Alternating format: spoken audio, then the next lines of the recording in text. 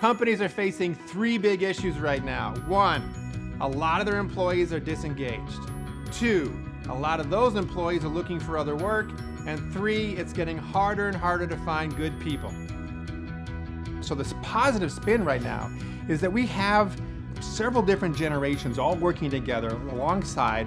We have neuroscience now for the first time. We really begin to understand where trust resides in the brain. And if we understand that part, we can actually create conversations that make that kind of chemical reaction take place. And then three, we've also got the ability to measure human behavior in ways we never did before. And for the first time, we can actually start to make the argument, how does training and development and coaching actually create better engagement, more productivity, less waste, and overall bottom line results? You create bottom line results by attracting and retaining top talent, developing learning cultures, tapping into individual, team, and organizational purpose, which creates aligned engagement. And aligned engagement creates bottom line results. We help the individual, the team, and the organization identify its purpose and align them all together. Your team does not retain its learning through knowledge. Read a book, watch a TED Talk, see a speaker.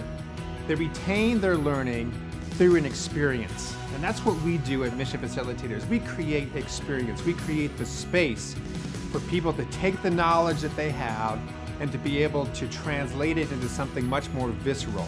We're very much a learn by doing organization, and that's what we do with you and your teams. We believe that transformation is a journey, and our work is inspired by age-old wisdom combined with modern-day understanding of adult learning and neuroscience. We would love to embark on that journey with you.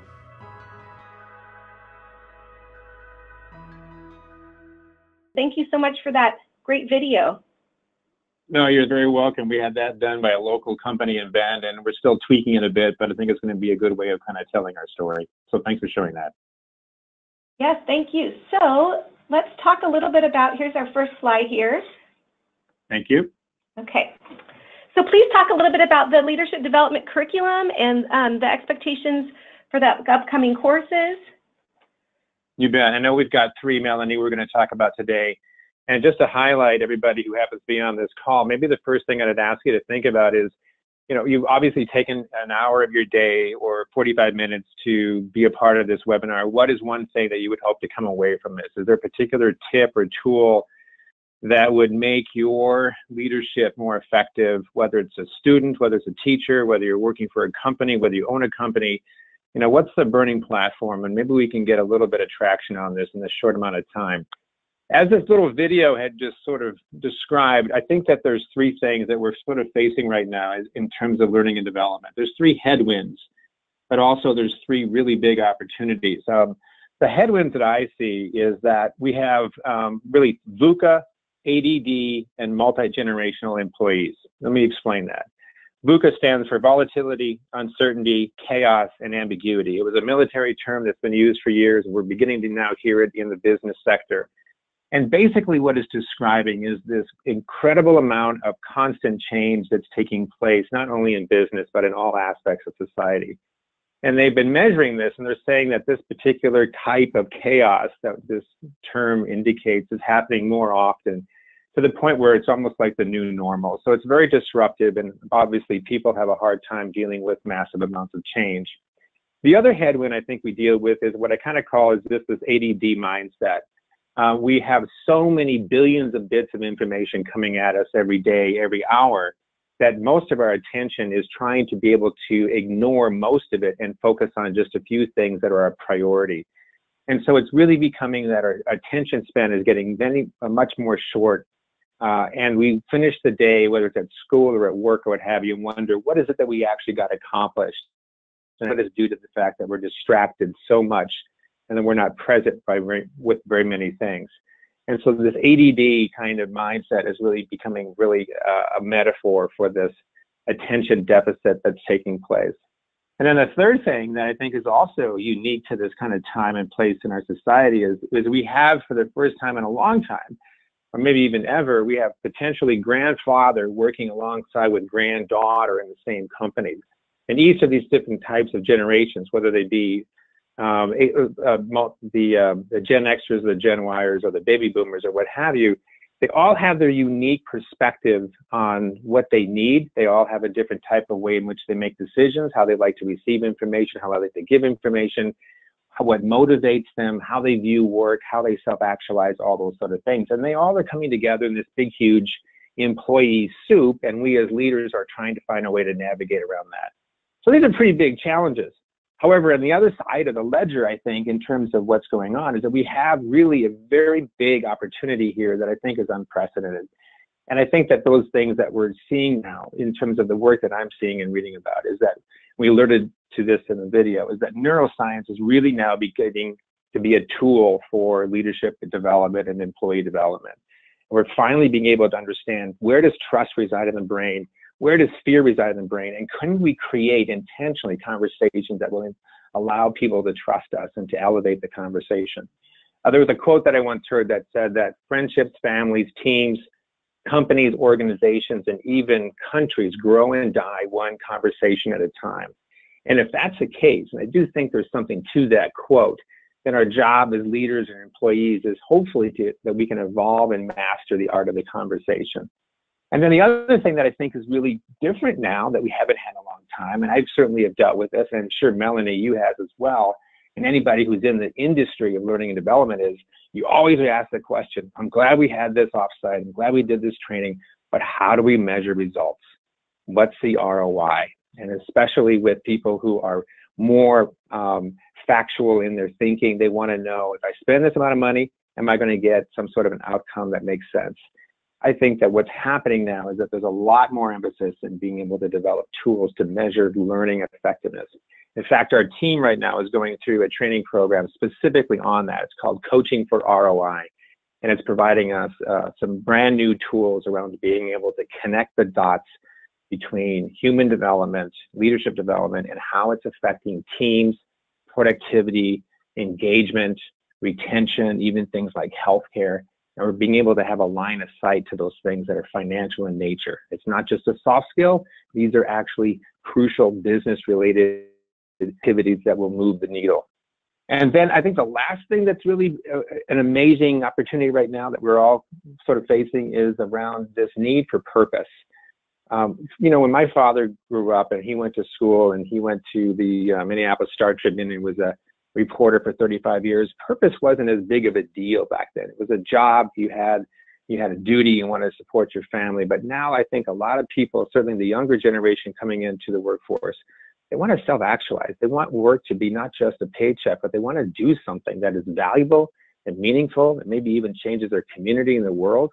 And on the other end of the age spectrum, baby boomers are now saying, you know what, I don't know if I want to retire quite yet. You know, so if I do want to stay in the workforce, maybe it's half-time or what have you, I want to do something that's meaningful and purposeful. So this third piece that I think is a unique opportunity is around people are wanting to do meaningful work. They want their work to be purpose-driven. And so that's really what we are often all about, is around creating purpose-driven leaders, teams, and organizations. It's not just because it's a trend. I think it's because it's something that we've always stood for. So that's kind of an overview of who we are, and we're just delighted to be able to provide these three classes. This first one that Melanie has got the slide up for around coaching skills. Coaching, when I first started, and by the way, everybody, I'm going to try to provide at least a couple of tips that be doable and actionable as a result of this. So that's my goal here, in addition to just kind of giving you a sense about what these courses are about. So I started coaching literally 25 years ago. And it was back in the day when nobody really knew what coaching was. It was still associated with, you know, football and basketball and so forth. And I remember I went to a radio show and I was asked to be a guest. And this was up in Tacoma, Washington. We started our business up in Seattle. And the gal said to me before we went into the booth, she says, well, you know, Dean, I'm really excited about this, but I really don't want to know anything about your company. I just want to be very extemporaneous and creative and off the cuff. I said, okay, fine. So we go into the booth and they close the door and we get the mics all set up and they've got this red light that eventually says on air. So we know that everything is live. And she turns to me and she says, hi, we've got Dean Newland here with Mission Facilitators International. So Dean, tell me, what professional sports team do you coach? And at that point, I had to sort of delicately redirect her to something that was not about sports, but was about business. And I think that coaching right now is ubiquitous. After 25 years, it has become such a common practice in business that it is being used so much and so often, which is wonderful. It is not a trend. It is not a fad. I think it's here to stay. And I think the reason why it is because continuous check-in with your coach that allows for you to be able to master something, and that kind of neutral support, which I'll talk about here in a minute. One of the things, however, is that everybody pretty much, because it's not a regulated industry, can call themselves a coach. I just was talking to somebody yesterday, doing some work with the Mayo Clinic, and somebody was saying, yeah, my friend wants to become a coach, and I was asking them questions about the process they go through, and they really didn't have much of a background. They just thought they were a pretty good listener. Right now, the industry does not provide, that kind of requirement that you have to be licensed by the state. Anybody can call themselves a coach. So it's wonderful that we've got that kind of understanding of the benefits in many ways of coaching, but the problem is that there's a lot of misunderstanding about what coaching is and what it's not. And this course is actually developed really after 25 years in my life, plus I partnered with somebody who has about 30 years work in terms of coaching and providing coaching training, and was actually on the board of directors for the International Coach Federation, which is really now the gold standard for our industry. And this program is really set up with those ethics and those standards and those processes in mind, so that we are aligned with the best of the best when it comes to standards. And so that's what this program is really the foundation is really based on those standards, so that when we get into a program, you're getting some really good content. If you want to move to the next slide here, that'd be fine here, Melanie. But I wanted to also say, when it comes to coaching, is that we really believe in everything that we do, that you can't necessarily just read a book. We believe that you need to be able to have a visceral experience about it. So when you go through this coaching program with us, you're going to be coaching people by the end of the day. You're not going to just be reading a book and sitting in the back of the room, wondering what your Facebook page has just said. You're actually going to get up and actually have a visceral experience around coaching. It's like we're going to get you in the water. You're going to start swimming before the end of the day. And that's the only way we think that you can really master anything, is by that experience. And that's true whether it's this class or the other two classes, is that it's very experiential. It's taking cutting edge techniques and tools, combining that with something that you can actually practice it that day, versus hope that someday you can actually apply that tip. So the coaching process that we have developed and that we are aligning with the ICF is really, again, using some of these new cutting edge understandings around how the brain works and how can we create trusting relationships and how we can create that foundation. And that's really what we think is going to be part of what sets us apart. If you would move to the next slide, Melanie, as well, I can also share with you that we have this 5-step process that we walk our coaches through in terms of them being able to become better at. These are not new concepts, but these are things that the distinctions and the understanding and the awareness to be able to raise up your ability to have those kind of conversations is really what a coach into a great coach. So we really start with this, the age-old idea about listening, and we will really do a lot of work on this, but listening is the foundation. This is where we create the trust. And so as a tip for those of you who are listening in, next time that you're in a conversation with somebody where you really want to develop a better connection, listen without judgment versus listen for when they're going to finally stop and you can say what you want to say. Listen as an exercise to being present. Listen to be able to understand that person's point of view, whether or not you agree with it. And if you can start to change the dance by how we communicate with that person or how you communicate with that person, I think you'll start to see a different kind of relationship come about. Everybody has to feel understood in order for that relationship to take them to the next step. We also go into another skill around asking, don't telling, which is really another way of saying in a brief way, ask without judgment. So that if you can ask questions ask without answer, So asking questions without any answer in your mind. That's the purest kind of discovery. So that in coaching, we really want to be able to help the individual understand how they can discover their own answer. You and me and most people, as far as I know, are much more apt to learn something if we discover it than if we force feed them. And that, in a nutshell, is what coaching is really all about, versus management, which is a different skill and very, very much needed, and we need managers in organizations. But management is usually about coordinating and telling people what to do. Coaching is really a process by which we help them uncover their own answers. The other skills, reframing, is a way in which we help people see things from a different perspective. I don't think that people change their behavior until they change their perceptions. The notion is that behavior follows perception. If that were not the case, then just go read a book and figure out how to become a multimillionaire tomorrow, because that's what the book told you to do. We don't make those results happen in our lives because we haven't changed our core beliefs, our core perceptions, even though our mind might know differently.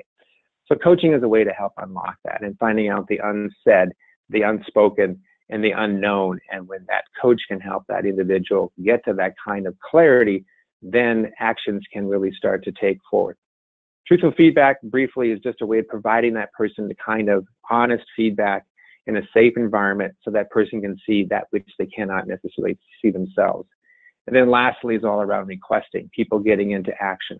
I truly believe that coaching, when it really works, is about discovery, about self-awareness, and about getting people into action on those new awarenesses.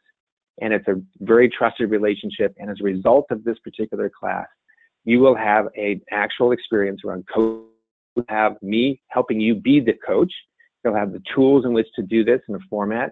And you can actually start some coaching sessions yourself, and we'll talk about how to do that. The next slide here is part of that process. I mean, where we guide people through those ways in which we want to organize these coaching sessions. We want to talk about what the outcome is that the particular coaching client is. We want to talk about what sort of information do we need to gather in order to help that particular person. We want to develop a strategy around helping them moving forward. And we also want to know what good looks like, what success looks like, what does results look like.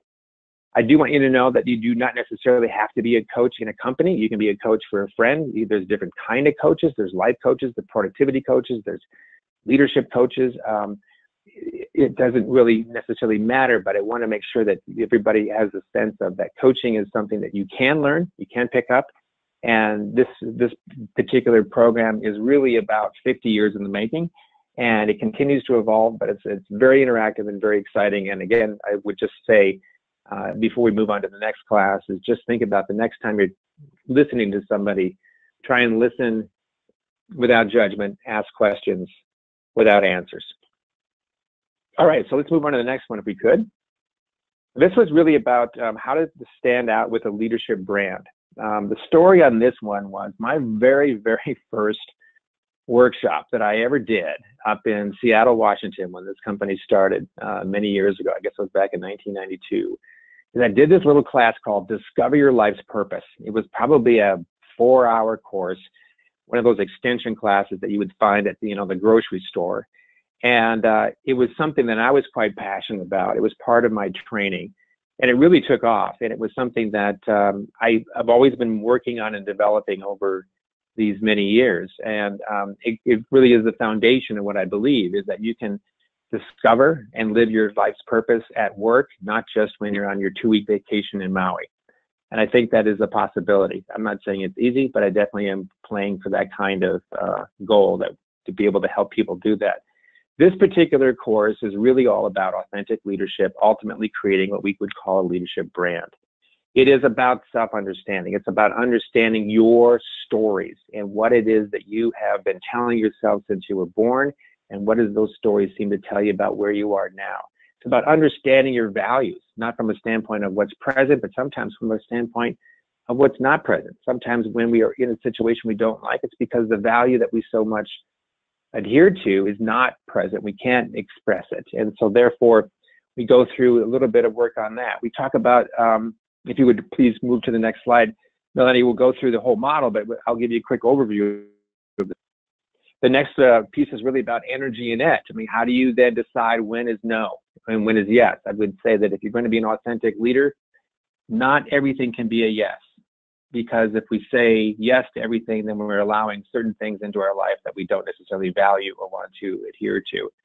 So it's about really drawing a line in the sand around certain things. I think that at some point, if you are in a company and you've done good work and you're working hard and you're eventually getting noticed, at that point, the organization starts to pile on more and more things for you to do, which is wonderful because you're being noticed for that, but you can also get yourself into a burnout situation pretty quickly. It's that transition from being the individual contributor to being the leader of many that sometimes people have the hardest time, because they have to abandon what made them successful in the past, but they at the same time, they have to start learning to be coaches and coordinators and so forth and authentic in that. That's the time when you need to learn how to say no. And that's sometimes very difficult for people who are so much about service. Just briefly here too, we also talk about the strengths that you and I have, that if we do those strengths at the wrong time, or if we do it too much, they become a derailer. I am a very, very tenacious person. I love getting stuff done, but when my stress starts to hit me, I become a bit of a bird dogger. I can overdo it. I have some wonderful people in my life that tell me, hey, Dean, you're being the bird dogger. I have to tone it down. And so we are able to identify what are the strengths that when stress or sometimes boredom comes into our lives, that we have a tendency towards overdoing it or using that strength in the wrong way. There's a guy right now I'm coaching who's a CEO of a healthcare system. And one of his particular strengths is that he's bold. And boldness is wonderful. We need that. And he does a very good job of being a bold thinker and thinking outside the box. However, when he gets stressed out, he ends up becoming less self-aware, and his boldness becomes more like he's pushing too hard, and he doesn't realize his own weaknesses and his own limitations. And so that's one of the things that happen with that particular strength of boldness. When it's overdone, it becomes, a little bit of a lack of awareness around how you are, you're falling down in some areas. We also talk a little bit about integrated life, that's work-life balance stuff. We briefly touch upon that, but I really believe that's an important piece of this. We can't serve people if we can't serve ourselves. The board of directors piece is really your network. Who do you connect with? There's a great book called The Medici Effect that talks about the cross-pollination of the different industries and how that creates wonderful innovations. Are we networking within our silos, or are we networking outside our silos? And then if we, the last piece of this is obviously around your leadership brand. That is the statement that really defines the big, hairy, audacious goals that you want to accomplish, but it also clarifies what you believe. If you've ever seen the wonderful TED Talk by Simon Sinek, he talks about people don't follow you by what you do or how you do it. They follow you why you do what you do. And if you don't know why you do what you do, then nobody else will be able to follow you. So we really finish up this particular day with a really powerful brand statement. If OSU and Nike and other large organizations can have brand statements, if leaders could have that kind of clarity, that kind of potency, others will want to follow them, because what you believe in is also what I believe in, and I want to be on that particular ship. I want to be able to follow that. I want to be able to be a part of that. It's in a sense creating like a little movement. So wonderful particular program. We love doing it. We've been doing it with the Mayo Clinic for quite a few years and other organizations, and we've just gotten some tremendous results out of this. And it really has provided a good foundation for leaders to develop their own course of action. So I guess the tip on this one is, what do you believe that is, a belief statement, things around your work, around your leadership that you think is a belief statement, not a goal, not an outcome, not a measurement, but what are the things that you really believe to be holding true? And if you can identify that and clarify that in a sentence or two and start to populate that and start to share that with people and see who actually believes the same things you believe, you're going to start seeing some eyebrows go up. I mean, like, for example, as I said before, I really believe that people can discover and live their life's purpose at work, not necessarily just when they're on their 2-week trip to Hawaii.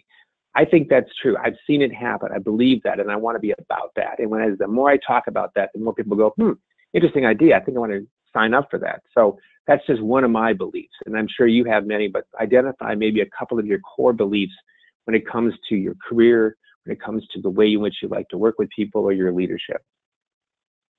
All right, so the next one up, if we could. Yes, of course. Sorry, I was trying to weave in some questions here, and my mouse jumped a little ahead. But we had a great question. No worries. We had a great question that really pertains to this section that you were talking about. So one of the listeners today is a low-level employee on a large national company and is trying to implement servant leadership. However, management does not act in a way that empowers her or her colleagues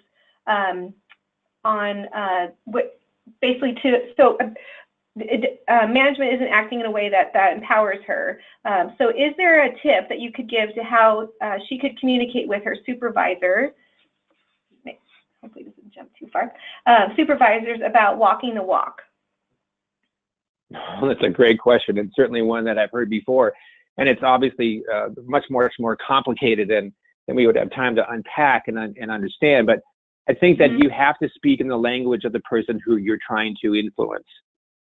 So if you a person, for example, who's all about numbers and all about data and all about getting business results, then can you make a case for how servant leadership will help them do that? But you can't necessarily come right out and say, hey, I want to be a servant leader and we should support that, and we need to be able to have this training program or bring in these coaches to help us learn how to do this. That alone may not make the case. But if you can draw the connection between how does servant leadership, which is really about service to other people, and what does service to other people do? Well, if you think about, if you ever look up the service profit chain, if you Google that, you'll know that when you have employees who provide better service to each other, they ultimately provide better service to their clients, whether they be, external or internal.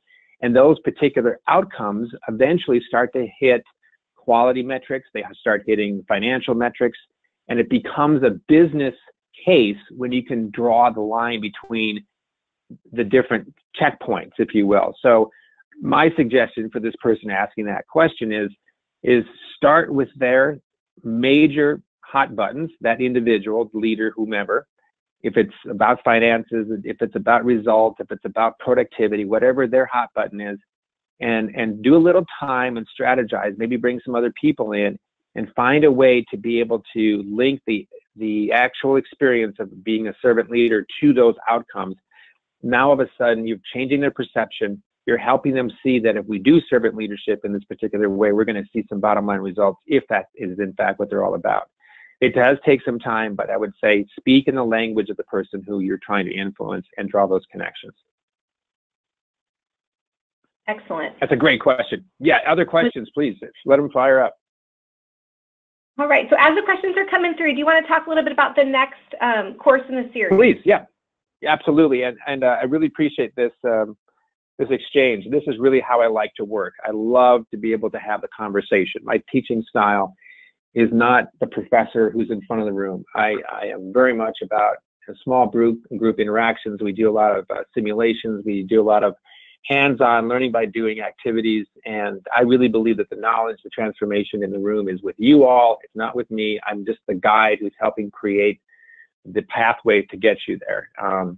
We have a lot of fun. I have a background in theater. I got my professional acting training degree from the University of Washington. At the end of that, I went, you know what? I don't want to be an actor. I want to be a facilitator. I want to create some of these kinds of environments we had. I learned about in theater and transform that into business.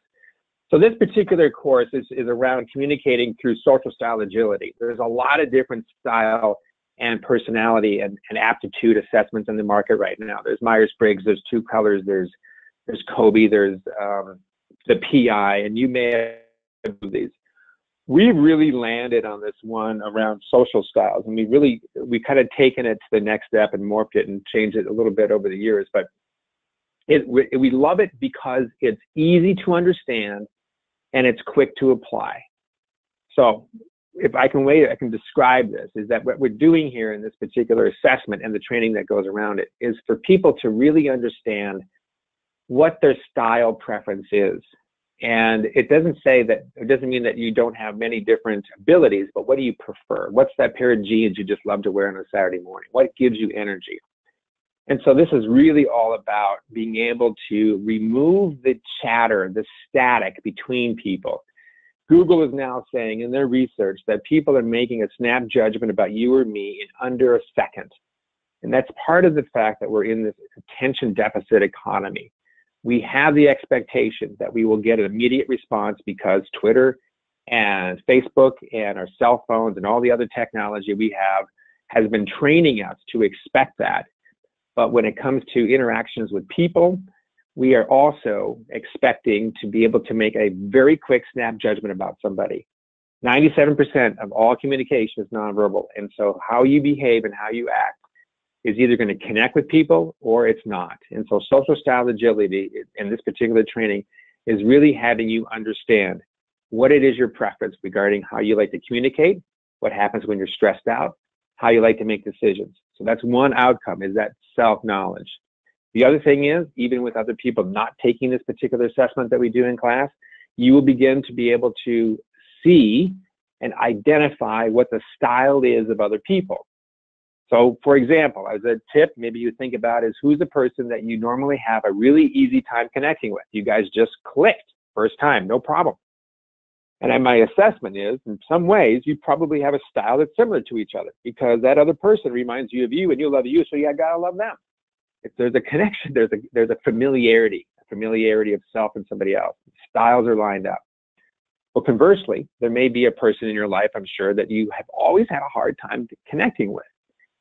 And so that's maybe where their styles are somewhat different. And so the way I kind of describe this in class is that there's a difference between your content, which is the message, and the style by which it's being delivered. Joanne, my wife, wanted cowboy boots from Sundance this last Christmas. And so I went and got her these boots. They were beautiful. She loved them. I knew she would love them because she told me. So that, in a sense, is the analogy of the cowboy boots is the content in our communication. Now, if I had wrapped those boots in a box, with some really ugly paper with a dilapidated bow, she probably would have looked at it and go, I don't know if I like this. And that's the same way. The wrapping around the gift is our style. And so if your style does not align with somebody else, they will most likely not pay attention to you, especially in this fast-paced world of attention deficit.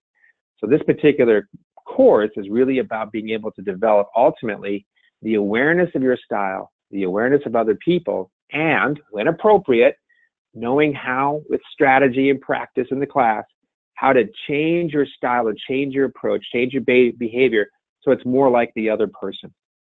I'll tell you a quick story, and then I want to hear some more comments and questions here. So my style, we can go through this, and Melanie, if you would be so kind and go to the next slide, is that my style in the bottom right is expressive. I am a big picture, creative, fast-paced individual who has a need for recognition and approval, who is really good on socializing, and I'm not necessarily great when it checks details, and when my stress is high, I can kind of become a little bit protective of my self-esteem. That's my style. That's my preference. It's easy. Doesn't mean that I can't do the other styles. It just means it's easy. So when stress comes into my life, I kind of hang on that. And you all have your own style as well. So the story that I want to quickly tell you is many years ago when we were living in Seattle, I was doing a presentation for a group of accountants at Grant Thornton.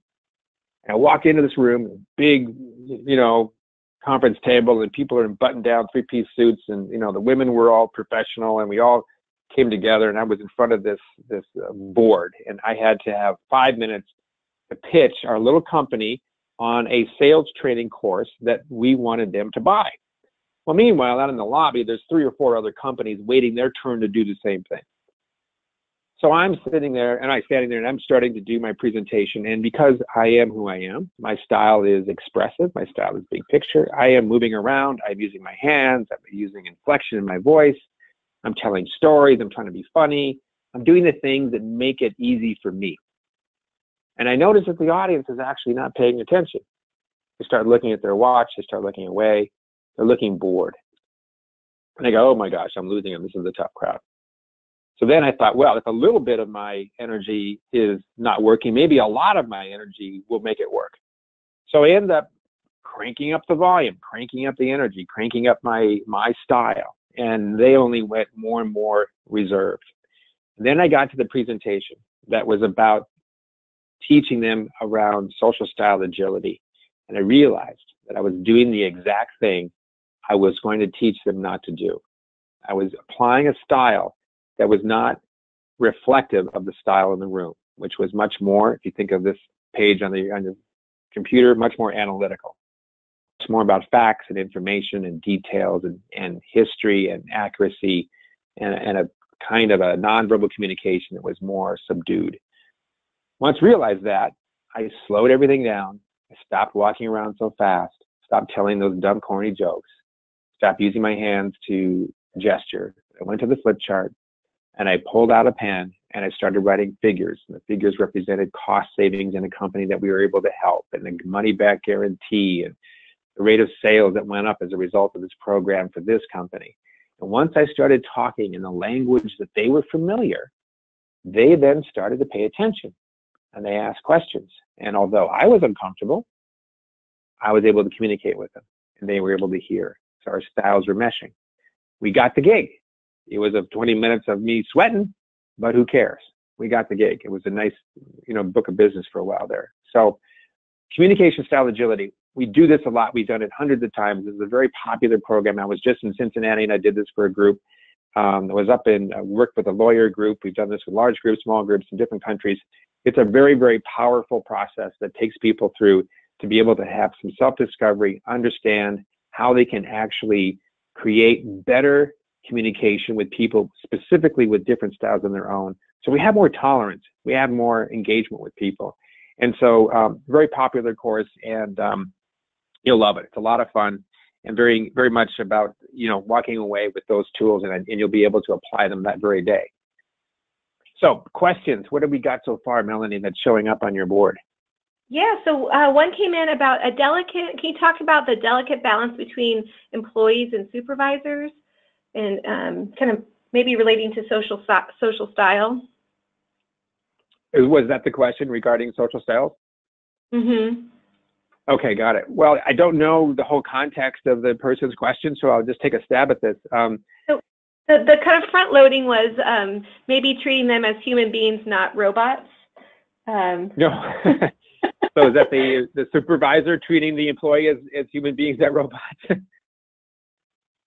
Well, I think if I'm the supervisor, obviously, my success is going to be totally incumbent on the success of the people that I work with and the people that I lead. And so if we're just taking the pathway around social styles, my job hopefully would be is to understand what the style preferences are of each of my particular team members and be able to communicate to them accordingly. I got one person who's all about being a driver, wants results, likes control. I'm not going to come into my employee's office and sit around and talk about the cats and dogs, the kids, and the fish. I'm going to come in there and say, the next thing that we're going to do, here's the game plan, in and out, and it's going to be a lot more direct. But that works for that particular employee. Another employee might want to socialize more. The amiables on the bottom left-hand side, it's all about relationship security. So I go into that person's office and say, so how are the kids? What did you do over the weekend? Let's see those grandkids. And then we have conversations, and we ease into work through relationships versus start right off. And so I think that that's how I would say, if you're the supervisor, is you really do definitely need to understand that one size does not fit all. You have to be agile. You have to be flexible if you're going to be able to engage people the most, because engagement is really part of the outcome here. Is that when we have engaged employees, engaged leaders, then we increase our learning. And I read a quote recently, maybe I've already mentioned this on this call, but if the speed of learning is not faster than the speed of change, you're going to fall behind. Whether that's an employee who's brand new to a company, a student, whether it's somebody who owns their own small business or works for a large business, the speed of change is so fast right now that we have to get really good at learning as fast as that change. Style diversity, style flexibility, creating that tolerance and understanding the differences is what makes us stronger, not makes us more divisive, is where we want to go. And that increases that engagement, which ultimately increases better learning. And better learning actually has, for those people who are about that, creates better productivity, bottom line results, and real value for even shareholders and the like. It all connects. Great question. Yeah, great question. So another one came in about when leaders fail, what's usually the biggest cause? Lack of self-awareness. That's the biggest one. If you don't know thyself, then how can you possibly change it? And by the time a leader fails, it's usually because they've had several opportunities to pay attention to some issues that have come up, and they haven't stepped back and done an assessment around, what can I learn here? So I think the biggest failure, one of them, there's certainly many of them we could talk about, but really a big one is I just am not paying attention. I'm not paying attention to myself. I'm not paying attention to what I do and how it affects other people. I'm not reading the cues, and some of those cues are very subtle. I'm not reading the tea leaves, so to speak.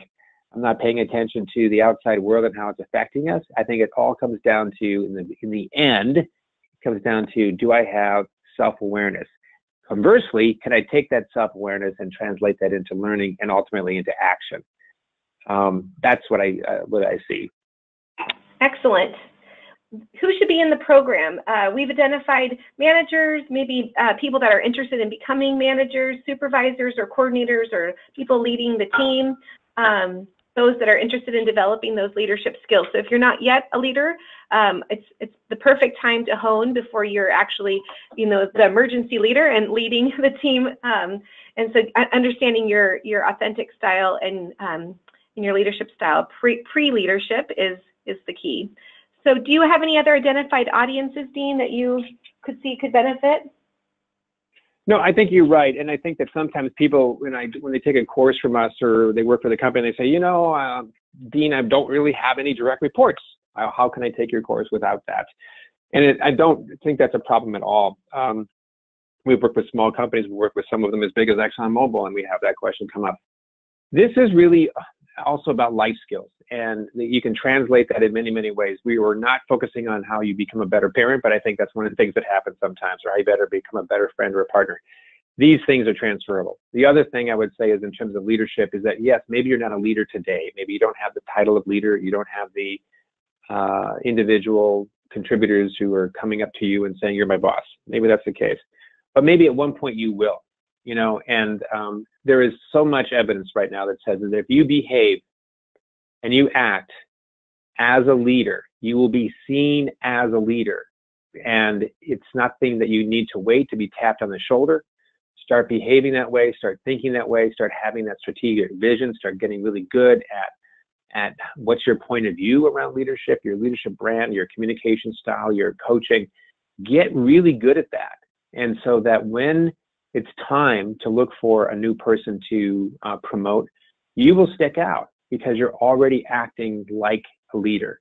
And so I just wanted to accentuate that, because sometimes people feel like they're not ready for this. I think we do that. We have people who are come through these courses who are, have no direct reports, and we also have people who have headed up, large companies, and they have leaders under them and leaders under them. Very much so. Last thing I'll say is that we do have a pretty clear curriculum and agenda. I am very much of the mindset that if there's a particular topic that is really taking root in our conversation, in our exercises, and we need to spend more time with that and less time with something else, then that's what we do.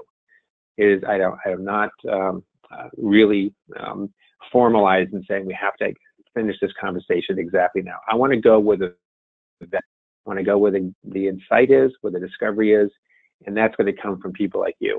And we'll follow your lead based on the energy in the room. So we had another question about employee engagement. So how do you jumpstart employee engagement in order to keep them engaged? How do you jumpstart employee engagement in order to keep them being the employee, engaged? Okay, so I guess what I'm trying to get out of that is, it sounds like, how do we engage employees? if I can sort of decipher what that question is. If I'm a leader and I want to engage my employee, I would want to find out a few things. One, I got to develop a relationship with these people. I want to know what makes them tick. I want to know what their social style is. That would be one thing. I want to understand a little bit about their background, their personal life. But ultimately, I want to know, what are their goals? What turns them on? What is it that really provides value to them? And then once I have some understanding about what that is, then let's find ways to be able to bring more opportunities so they can fulfill on that. There's a great book, another tip if you guys want. It's called Drive by Daniel Pink. He did a lot of research of motivation, which is another way of saying engagement. And he discovered research that people are engaged or motivated not by the typical carrot and stick approach. Let's reward you or punish you, but more by three things: autonomy, mastery, and purpose. And that is those three things that he felt, and I think he's got something here around what really can motivate and ultimately engage people. So in the end, it is about aligning the individual to things that they are passionate about, removing the barriers to those particular activities, and really be a champion for that individual. If they don't know what really turns them on, then at least by developing the relationship and the process and meeting on occasion to ask those questions shows tremendous interest. Another tip and tool is check out the Gallup Q12 assessment that came out several years ago. Seven of the 12 questions, by the way, around what engages employees based on a 7,800 member survey, I think it's that number, don't quote me on that one, had to do with relationships at work. Like I have a best friend at work, I have somebody who really cares about me and so forth. So engagement ultimately is a relationship function and aligning the individual to their passion. And if you can help people do that, that'll help them become more engaged. Thank you again for your time. Thank you everybody for attending, and thanks, Dean. Thank you so much. I appreciate everyone's time. If you want to check out our website, that's one way you can also ask a question of me. The site will be updated here pretty soon, but nonetheless, I just want to make sure myself, and I know Melanie, you as well, are making yourself available for any questions and comments. So love to keep the conversation going.